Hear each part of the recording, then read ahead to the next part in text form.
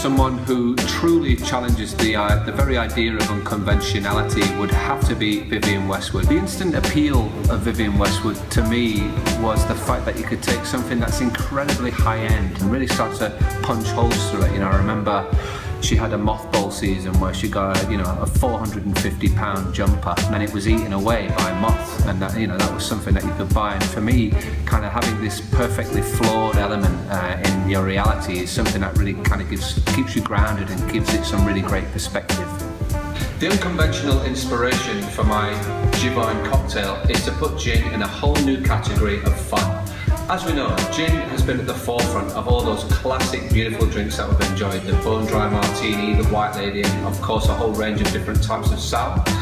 But using all the core ingredients of Vivienne, all those beautiful spices and citruses, we're going to pop it into a whole new category of fun, punk, and tropical drinks. So we'll start by putting in all our fresh flavours first. So 30 ml of fresh coconut water, 50 ml of fresh lime juice, extracted with whatever you have laying around, 15 ml of sugar syrup, and then we're just going to throw in to accentuate those spices a little knob of ginger, about the size of your thumb, and just throw that in because the shake's going to break it up.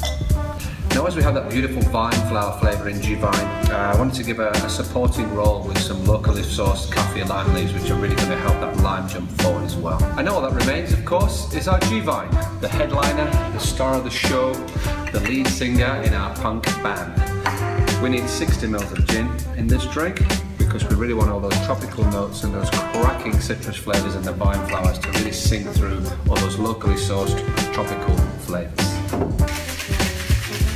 And our unconventionality continues by serving our Vivienne in the coconut, of course, in a coconut. A couple of straws, and a nice big leaf of kaffir lime popping out at the top.